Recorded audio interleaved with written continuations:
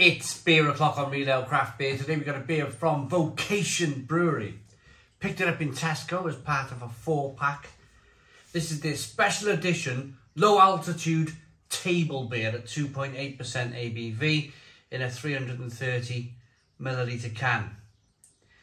Now, as most of you know, I'm always kind of like, I'll always push a table beer or a 2.5 or a 2.8% beer. I'll always push it back to the back of the fridge. You know, I'm always pulling beers round it out to review. To be honest with you, it's a bit of a disclaimer really. I've got no real interest in drinking like really low ABV beer. It just doesn't float my boat.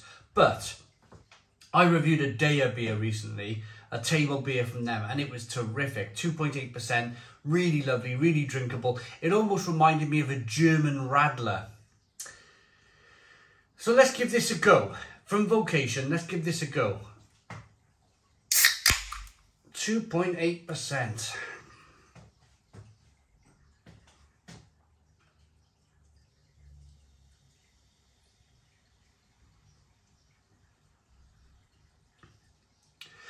I think the reason why, I think it's just a mental block for me. I spent a lot of my late teenage years in working men's clubs, in kind of like that's what was in Barry back in the time, with grandparents, parents, family parties, that sort of thing. And it was the local offering, the local beer, you know, probably that beer there. But that's 3.7%. But I just found them a bit wishy-washy. I found them a bit like there wasn't much going on in terms of flavour. And it was that like, it was just the low ABV that I associated it with. But as with the Daya beer, it's totally untrue. It's totally untrue. It's just a mental thing for me to try and get over.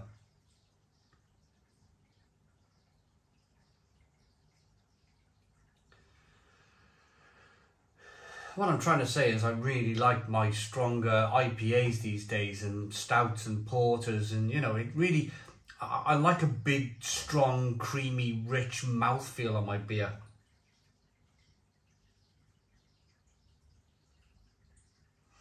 Right, we're getting there on the port of this one, and it's a funny one, isn't it? The carbonation's quite large, but it is dissipating quite quickly. There is etching on the bottom of this glass, mind you, so it is causing some extra bits of carbonation. It'll knock the beer a little bit flat quicker.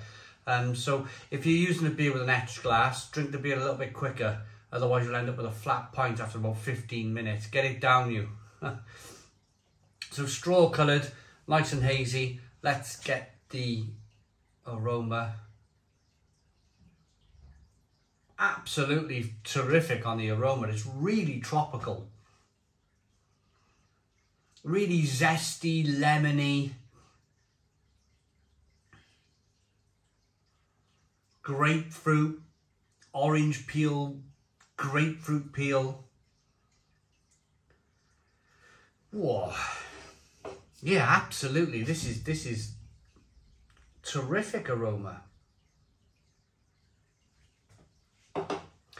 Let's dive in. Cheers, everybody.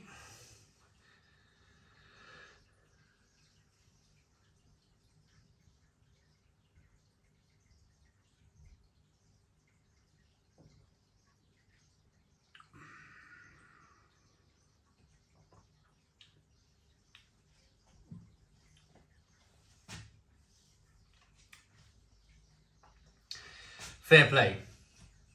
Fair play. Stone the crows. Stone the crows. This is really good.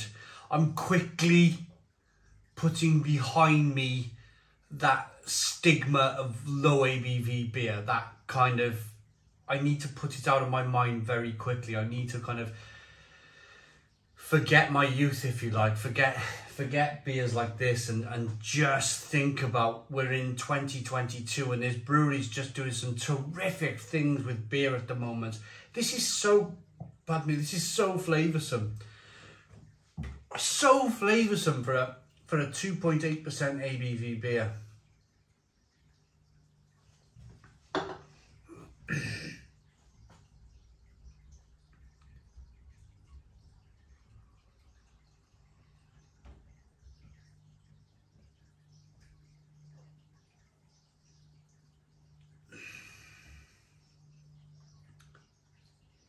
passion fruit, mango, grapefruit, orange peel, fleshy blood orange.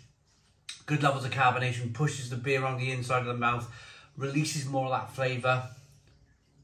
You got taste buds all over your mouth, top of the mouth, cheeks, all the way down to the back of the throat there. That carbonation just can kind of edge that beer into crevices of your mouth where you may kind of not, if the beer was flat, if it's just kind of just flying down, then you're not really going to experience that fantastic amount of hops in the beer. This really is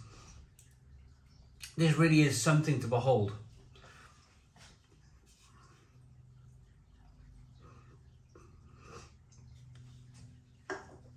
I'm almost shocked by how much I'm enjoying this beer. And out of all of the Tesco beers I've reviewed, I picked up the Tesco beers probably end of May. I picked up all the Beavertowns, some of the Vocations, I picked up some Buxton beers, and of course they all got reviewed first. Put them all first because they were double IPAs and they were IPAs and they were pale ales and they were interesting kind of, what else? Even the Fell in Fall IPA I reviewed before that because it was 4% ABV and it turned out to be dross. When in fact, this is probably one of the best beers of the bunch in terms of outright flavour, in terms of what it's doing to my palate. It's just terrific. The drinkability, because it's only 2.8% ABV, the brewer only needs a small amount of kind of malt really to use to get it to that 2.8%, means that there's a higher level of water quality, there's a higher level of water to begin with. It's just so much more refreshing.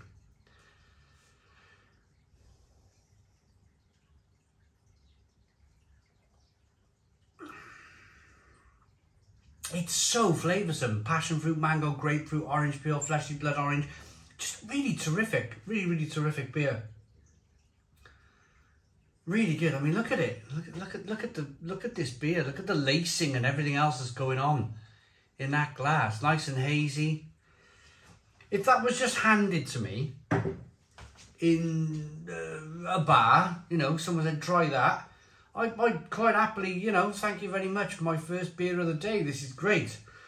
A brew for all you high flyers looking to ease back down to earth. This breezy table beer has a low ABV that lets its big hoppy flavour soar. Hoppy, tropical and hazy. Bursting with big aromas, we've chosen a heady blend of Simcoe, Sabro and Talus hops. Enjoy taste of tropical fruit, stone fruit and a hint of coconut. Your beer, your vocation. A brewery is just another factory making a product. It's our people and their passion that make this our vocation. I've generally loved everything that the Vocation Brewery's done. They've had a close association with Tesco for a number of years now. I think the first time they really come onto my scene, like they were just a little microbrewery before that. There's videos on YouTube of other YouTubers visiting Vocation, and tiny little brewery at the time. And then they got this deal. They got this deal to go into Tesco, and they produced this blueberry muffin stout, and it completely changed the fortunes of this brewery. Unbelievably changed the fortunes of this brewery. I remember reviewing that beer. I remember absolutely loving that beer. I don't think they make it anymore, which is an absolute shame. They got to version 2. I think they maybe dialed it back a little bit, and it just never quite made it after that. But it was a £3 can of craft beer that was tremendous, and it was the real kind of first early signs of canned craft beer in the supermarkets, and it was a kind of an experiment between Vocation and Tesco, and it worked. Look where we are now, 2022, probably 6 years later. You look at the supermarkets, Asda, Morrison's, Tesco's, Sainsbury's, Marks and Spencer's, Lidl, Aldi, they're all, even Home Bargains, they're all getting involved in canned craft beer. They're all getting kind of, and it all kind of started with Vocation. So it's fitting really that I'm drinking this 2.8% ABV table beer. And I'm still really enjoying it. I'm still really enjoying their beer. There's still that kind of class-leading, them and Salt, I would say, class-leading supermarket kind of craft beer brands. They're really kind of doing wonders for people who are on a bit of a budget. They can't afford bottle shop prices, but they still want to drink decent beer. I'm going to rate this. I think that's a monumental, terrific, lovely, lovely, drinkable, refreshing beer.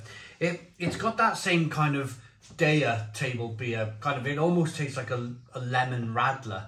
It's just fantastic. I'm going to give that a Stone the Crows 9 out of 10. 9 out of 10 from Real Ale Craft Beer. Please put your comments in the comments box. Subscribe to our daily beer and food reviews. Give us a big fat thumbs up. Boom. Cheers.